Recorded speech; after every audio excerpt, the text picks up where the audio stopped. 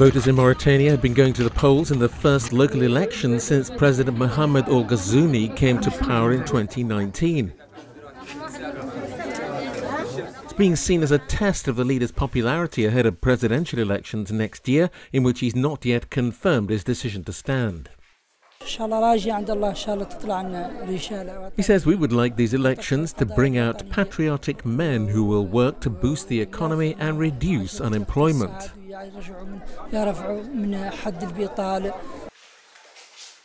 Ghazouani's El Insaf party is the only one to field candidates in all constituencies across the country for the 13th of May election. She says we want the candidates to honour their commitment to the voters, especially the women to whom they have promised development in all areas. Results from the first round of voting are expected within 48 hours of polls closing. The second round is scheduled for May the 27th for half of the 176 National Assembly seats.